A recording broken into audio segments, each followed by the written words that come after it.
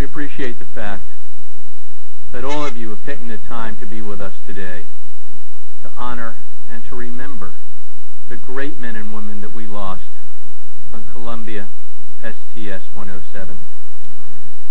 As we look up at this wall behind me, we also remember the crews of Apollo 1, of Challenger, of the T-38 accidents, and the other astronauts who made the ultimate sacrifice for the space program.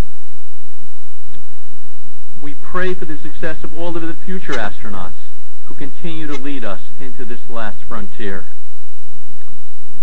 To conclude today's ceremony, I would like to ask Evelyn Husband-Thompson, Bill Gerstenmaier, and Mike Griffin to place a wreath at the base of the memorial.